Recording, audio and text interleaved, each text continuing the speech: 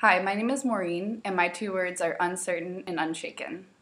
I grew up going to church and learning a lot about Jesus and praying with my family before I went to sleep and talking about Jesus sometimes at dinner and always knowing who Jesus was, but not really knowing what role he played in my life or if he even played a role in my life or was involved with me at all.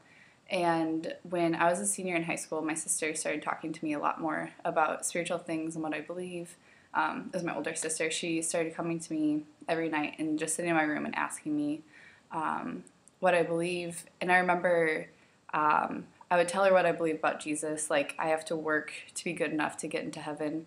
And she would show me these verses that says, like, it's by grace that we are saved, and it's not by our efforts, but what Christ has done for us. And I remember just thinking, like, this is not what I've heard before, and just being really unsure as to what I should believe. And it was just really challenging what I already believed. And one night she came into my room, and we were talking, and she shared with me a verse that said, but God demonstrates his own love in that while we were still sinners, Christ died for us. And she asked me why I thought Christ had to die.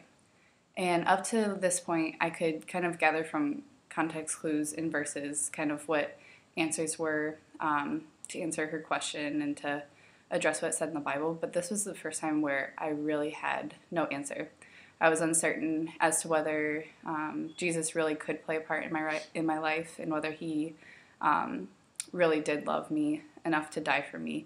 And even I was uncertain that he could save me and that it wasn't what I would do to please him. So it was that night that I trusted in Jesus for my salvation. And that's when I went from being uncertain to unshaken. So now, over the last 4 years of living for Jesus, I've learned how this faith that's rooted in Jesus and his work on the cross is unshaken.